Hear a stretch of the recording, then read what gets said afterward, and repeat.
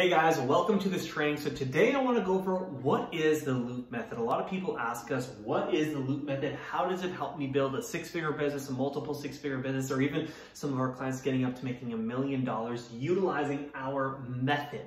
So I'm going to be going over it today. So first let's start with, why did I create the Loop method? So the Loop method is an organic marketing system that allows you to acquire clients consistently. So the first thing that I was looking for when I was in the online space was predictability. How do I know exactly what to do every single week to get clients every single week? And so that's the first thing, created for predictability. The second thing is I know that it needed to be a system that I could hand off to someone else, that it could be systematized, it could be broken down into simple steps that other people could take on so that we could delegate it. So that's the second thing. I knew that it had to be systematized. The third thing, I wanted it to be value-driven because I believe in heart-centered businesses. I believe in building heart-centered million-dollar businesses, and that needs to come from a place of providing value to people and of being in service.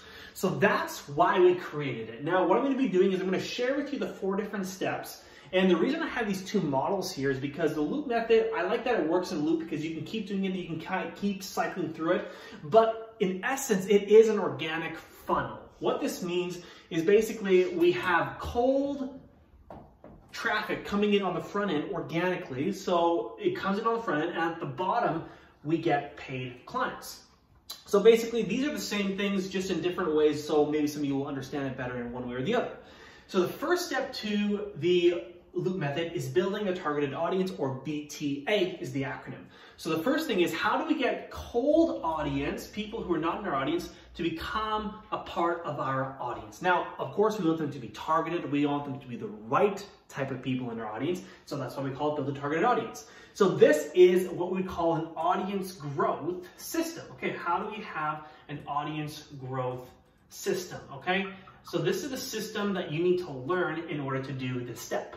The second step is, how do we take people who are in our audience and get them to become a lead? How do we get them to make that decision to go from this stage to selling them to becoming a lead?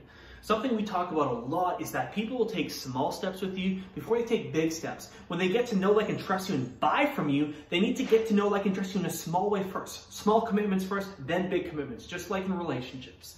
So what we want to do is, how do we get someone to trust us initially? Let's get them something free, something valuable. We call them value pieces here at CCI. Something that's going to provide value tangibly. They're going to be able to take something and actually implement it and get a really good result. And so when they do that and they actually opt in, as it were, they become a lead. They become someone who's interested. And because the value pieces that we get to them would only be something that our ideal client would find valuable, it also filters out the people who are not ideal clients.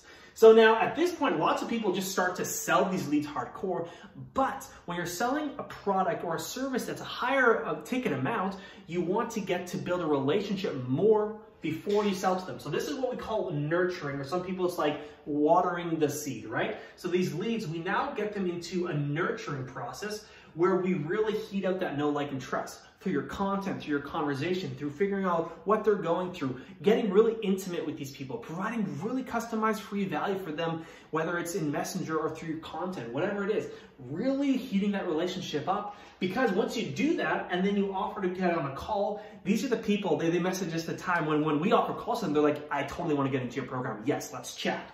They're hot leads, they've been nurtured. And then we get on a sales call, and obviously at that point, that's when we talk about the program, see if it's a good fit, and if it is, they get in.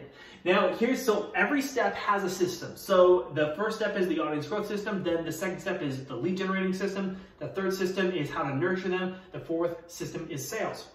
The last thing I will say is that the most important thing is understanding your numbers, understanding your metrics. So if you get 100 people in on the front end, so you're building a target audience, you get 100 people.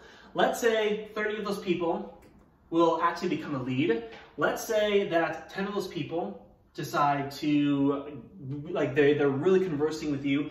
And let's say you book maybe 5 sales calls out of that and close 2 or 3 per week.